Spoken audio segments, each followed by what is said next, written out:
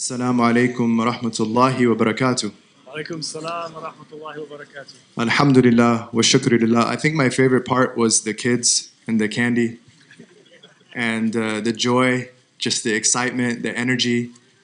And inshallah, it's a reflection of all of us on the Day of Judgment seeking water from the blessed hawd of the Prophet sallallahu alaihi wasallam.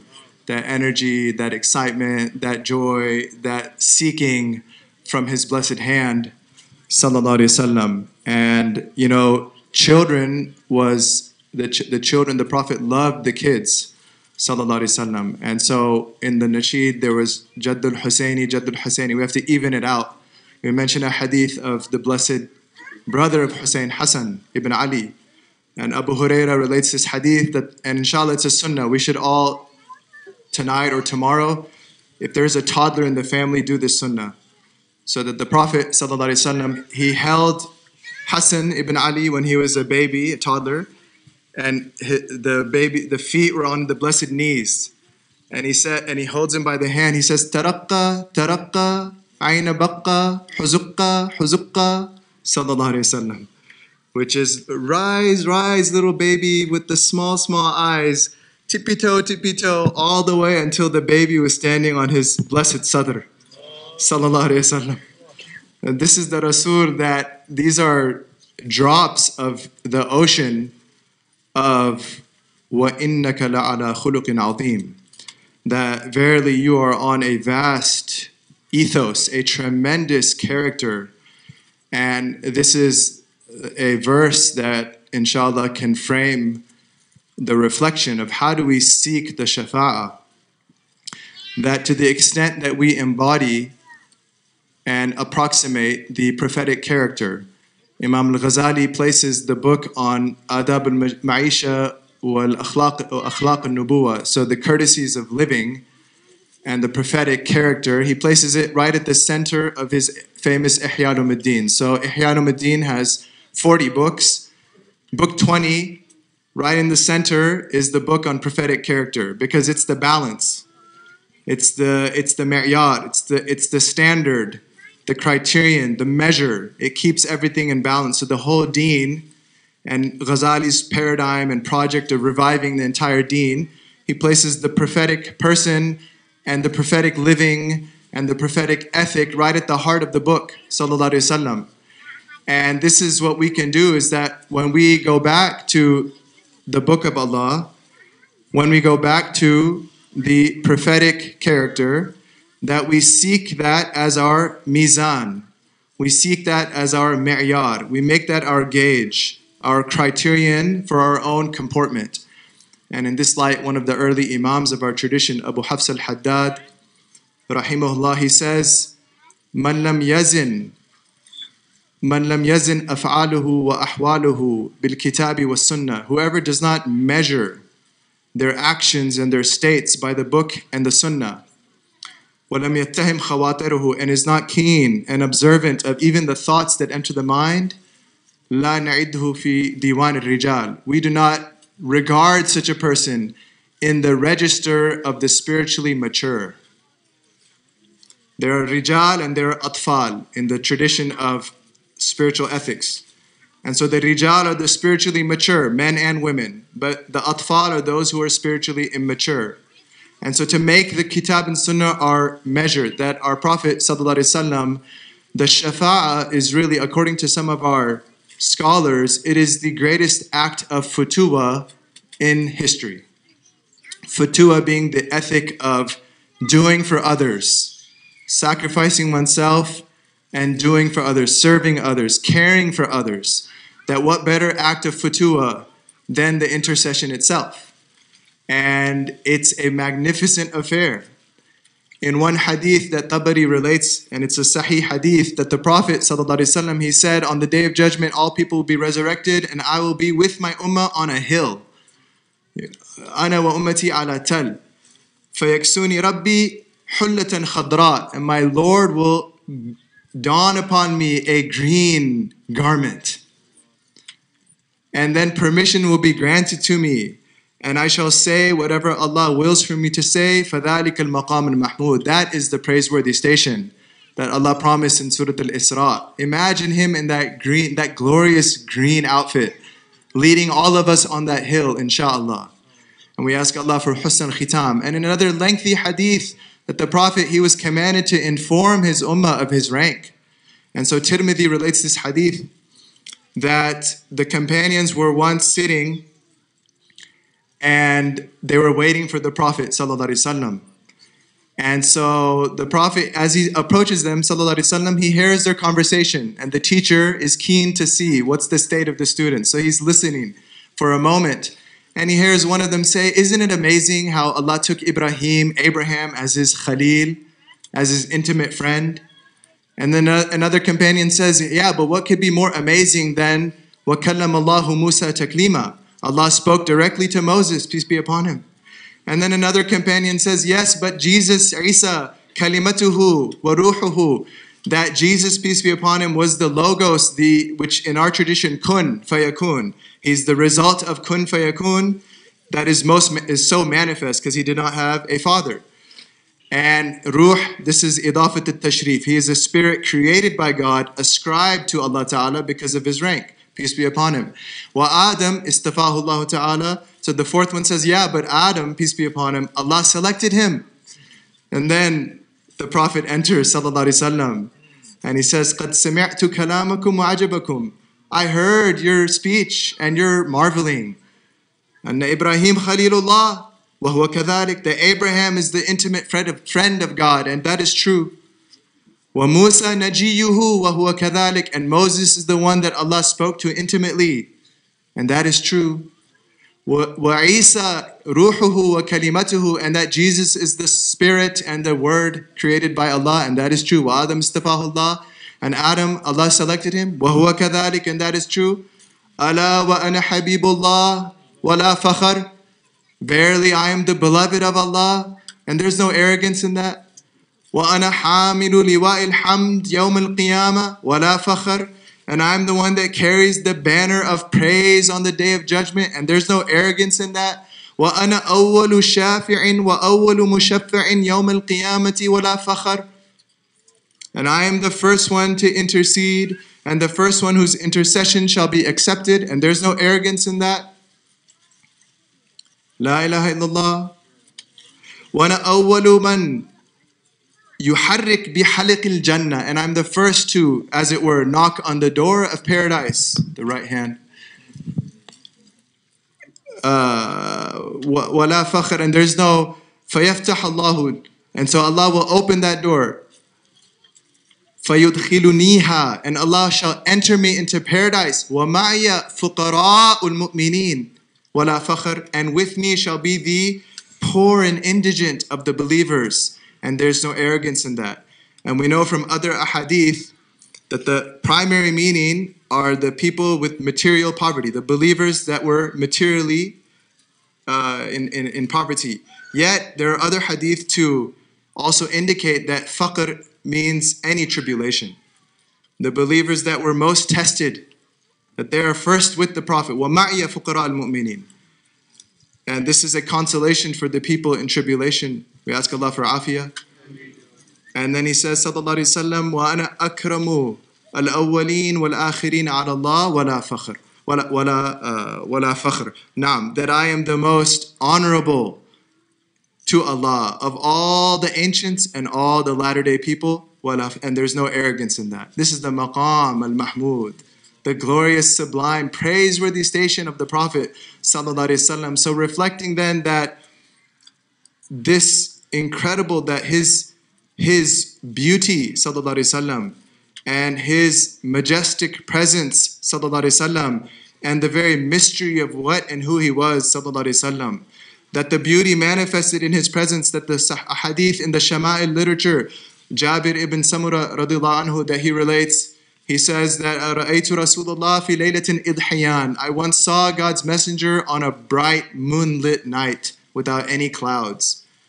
وَجَعَلْتُ أَنْظُرُ إِلَيْهِ وَإِلَى الْقَمَرِ. So I started comparing, looking at him. وَعَلَيْهِ حُلَّةٌ حَمْرَاء. And he was wearing a red garment. On the Qiyamah, it's a green garment. That particular night, it was a red garment. And I started looking at him and the full moon, comparing. فَلَهُوَ عِنْدِي لَأَحْسَنُ مِنَ الْقَمَرِ. And I swear, in my estimation, he was more beautiful than the full moon. And Ibn Abbas, he relates, he says that the Prophet ﷺ, that he was كَانَ رَسُولُ اللَّهِ أَفْلَجْ الثَّنِيَتَيْن, that he had a small gap between his front two blessed teeth, which was a beauty mark, a sign of tremendous handsomeness. And he says, فَلَمَّا تَكَلَّمْ, when he would speak, sallallahu alaihi wasallam, رُؤْيَا كَالنُّورِ يَخْرُجُ مِنْ بَيْنِ ثَنَايَاهُ, it would be like light emanating from that beautiful gap in his teeth, sallallahu alaihi wasallam. The beauty, his beautiful presence that impacted the Sahaba, Allah be pleased with him. And that Ibn Umar, radiallahu, he relates as is in the Sunan of Imam Darimi. He says, مَا رَأَيْتُ أَحَدًا أَنْجَدَ, I never saw anyone more helpful, وَلَا أَجْوَدَ, nor more generous, وَلَا أَشْجَعَ, nor more courageous, وَلَا أَضْوَأَ, وَلَا أَوْضَأَ, nor more luminous and lustrous and bright, min Rasulillah sallallahu alaihi wasallam. But in the middle of those beautiful traits was ashja', so that's a trait of majesty. That with the beauty was the perfect balance of majesty, and his majesty was manifested in the 27 some odd battles that he fought. He was a majestic prophet, sallallahu alaihi wasallam. The Sahaba would gauge and measure, and we talked about measuring vis-a-vis the Sunnah. They would measure the courage of the Sahaba based on how close they were to him on the battlefield, sallallahu alaihi wasallam. Because he was the primary target. Every time he went out against the enemy, he was the primary target of his enemies, sallallahu alaihi wasallam. That was their main goal. So the companions, the proximity to the Rasul was a measure of their own courage. Ashja'an nas, sallallahu alaihi wasallam, the rigor, the majesty. And he used that sublime majesty and rigor against in the inner world as well. The world of the shayateen that tried to affect the hearts of his companions. And so in a beautiful hadith in Sahih Muslim, that the noble companion Ubay ibn Ka'b, radhiyallahu anhu, the great companion scholar of the Quran, that he relates, he says he was in the masjid once, and one companion came in, started praying, and the qira'ah, the recitation was different than he had learned it. He got confused. A second companion came, recited it in a different way, and it was still different, another difference from the way he learned it. He started getting upset, troubled. So afterwards, they go together to the Prophet ﷺ, and he tells them, he says, okay, recite. And each of them recite, فَحَسَّنَ شَأْنَهُمَا. The Prophet, he approved of their recitation. And listen carefully.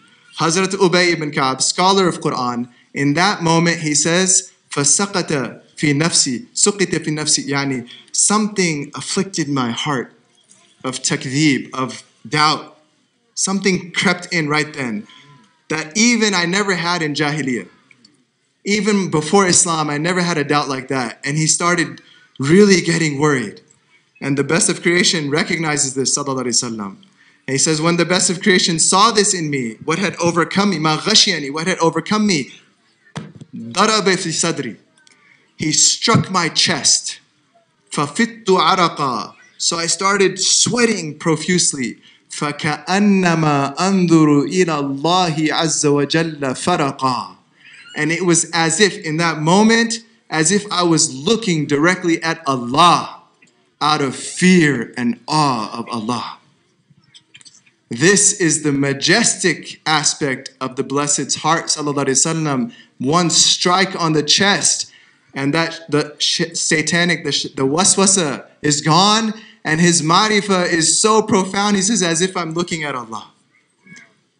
And one of the beautiful things of this hadith is it's related to the shafa'ah, because then the Prophet, when he explains, sallallahu alaihi wasallam, he says, Ya Ubay, my Lord revealed Quran to me originally in one variant, one aspect, harf. And so I made a petition that, oh Allah, make it easy on my ummah, because the different Arabian tribes spoke different dialects. So one aspect would be difficult. So my Lord then gave me ala harfain, two aspects of recitation. And then I again asked Allah to intercede, make it easy for my ummah. And then Allah says, I reveal it to you on sab'atu ahruf, on 7 aspects. That's the basis of the Quranic variants. And then Allah Ta'ala says, and for each petition that you made, I give you a guaranteed dua. And so the Prophet says, so I said, Allahumma gfirli ummati once, Allahumma gfirli ummati twice. Wa akhartu thalitha, but I reserved that third one. Ila yawmin, for a day, yarghabu ilayya al-khalq kulluhum hatta Ibrahim. On a day that all of humanity will seek me out, even Abraham, my forefather, peace be upon him. So we know from this hadith that when he's holding that banner of praise, all the prophets will be gathered there. All the prophets and their ummah, all the believers. But we are the first, we are his ummah. La ilaha illallah.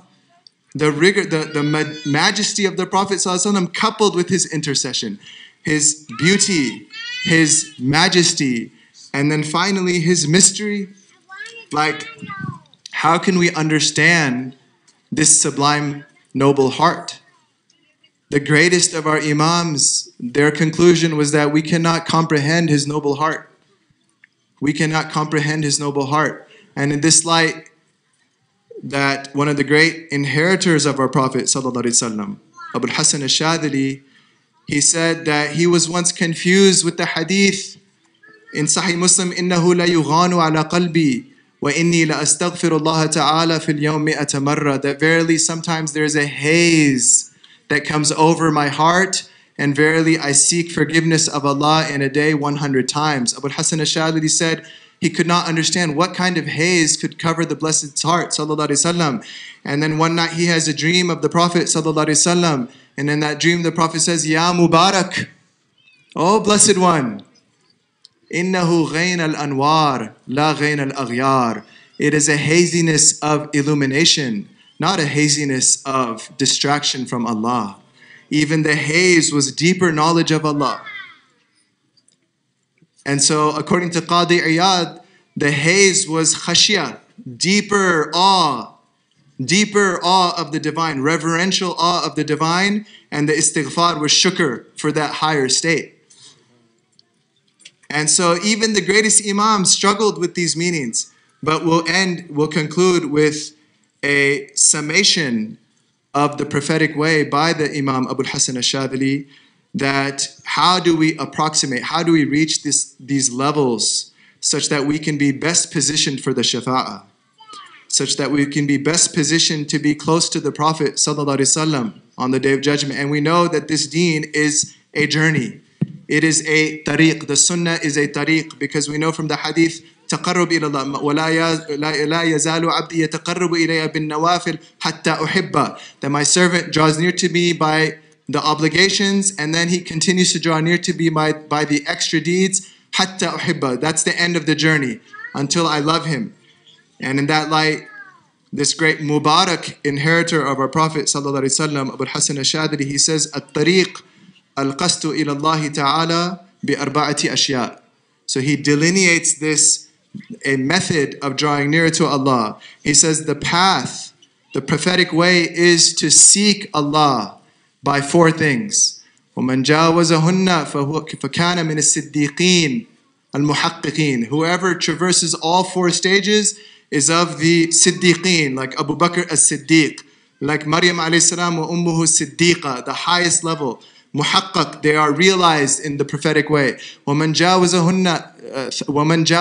مِنْهُنَّ ثَلَاثَ كَانَ مِنَ الْأَوْلِيَاءِ الْمُقَرَّبِينَ. And whoever traverses three of the four, they are from the saints that are near to Allah Ta'ala. وَمَنْ جَاوَزَ مِنْهُنَّ إِثْنَتَيْنِ كَانَ مِنَ الشُّهَدَاءِ الْمُقِينِينَ. And whoever traverses two of these stages, they are from those shuhada, those whose very lives testify to Allah's oneness. Muqinin, the people of certitude. وَمَنْ جَاوَزَ مِنْهُنَّ وَاحِدًا. And whoever traverses one of them, كَانَ مِنْ عِبَادِ اللَّهِ الصَّالِحِينَ. They are of the righteous servants of Allah Ta'ala. And he says, أَوَلُهَا الذِّكْر. The very first one is remembrance of Allah, to make that our way and our practice, a daily sustenance of the remembrance of Allah as a daily practice. وَبِسَاطُهُ الْعَمَلَ الصَّالِحِ. And the Imam says, rahimahullah, the ground, the carpet upon which we ground our dhikr is righteous deeds. And when the two are coupled, he says, وَثَمْرَتُهُ النُّورِ. And the fruit of that practice, way of life, is illumination. That's the first stage. He says, وَثَانِيُهَا التَّفَكُّرُ. And the second of the 4 stages is contemplation. Contemplation. And this was the 39th book in the Ihya al-Ulumuddin. Imam Ghazali put it all the way at the end before the book of death, because it is a summation of the entire trajectory of the religion. وَثَانِيَا التَّفَكُّرُ وَبِسَاطُهُ الصَّبْرُ. And the outspread carpet upon which we ground this practice of contemplation of Allah and His Majesty and His names and His creation is persistence, fortitude, sabr, patience, consistency, istiqamah. He says, وَثَمْرَتُهَا. And the fruit of those two coupled, al-ilm, is true knowledge. And that goes back to book 1 of the Ihya. So it's a full circle. We keep on going through the trajectory of this beautiful deen. He says, وَثَالِثُهَا. The third of these, al-faqr. Realizing our need for Allah. And back to the hadith of Shafa'a, وَمَعِيَ فُقَرَاءَ الْمُؤْمِنِينَ. Allahu alam, perhaps an illusion that it also includes people who have traversed to this third stage. And the ground, he says, وَبِسَاطُهُ الشُّكْرُ. And the ground of this virtue is gratitude. Recognizing that we need Allah in every moment, and recognizing وَمَا بِكُم مِّن نِعْمَةٍ فَمِنَ اللَّهِ. Whatever you have of blessings is directly from Allah. وَثَمْرَتُهَا. And the fruit of those two, al-mazid minhu, is increase in blessings. وَلَئِن شَكَرْتُمْ لَأَزِيدَنَّكُمْ. Because if we show gratitude, Allah gives us more. And the fourth, he says, وَرَابِعُهَا الْحُبِّ. You see, حَتَّى أُحِبَّ. He is Habibullah. So the final stage in his path, in his blessed sunnah, is love. وَبِسَاطُهُ بُغْضُ الدُّنْيَا. But the ground of love between the servant and Allah is to have a serious antagonistic relationship with the dunya. Bughd dunya. Bughd is stronger than distaste and indifference.